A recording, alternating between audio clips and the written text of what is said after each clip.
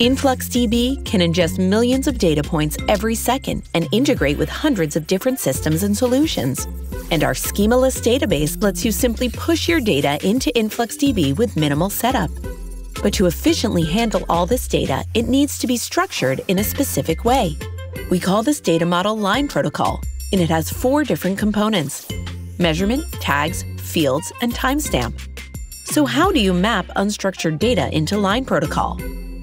Let's say you're collecting battery data from a bunch of IoT sensors. In JSON, a single data point might look like this. For many of us, it's helpful to visualize this data in columns, like this. Here, we see different data points from multiple sensors.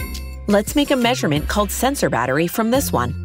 In line protocol, metadata are represented as key-value pairs. You can classify these pairs as tags or fields. Tag values are always strings, while field values can be integers, floats, strings, or booleans. Tags aren't required in InfluxDB, but they're very helpful. InfluxDB indexes tags, so they must consist of bounded data to avoid runaway cardinality.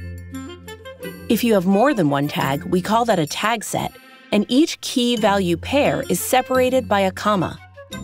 Fields function the same way as tags. They're comma-separated key-value pairs, but InfluxDB does not index the field values, so they can be unbounded.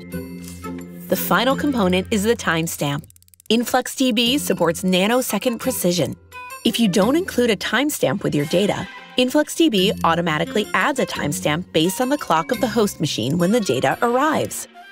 To put all these elements together, it's important to remember that spaces determine how InfluxDB interprets a data point. The first unescaped space delimits the measurement and the tag set from the field set.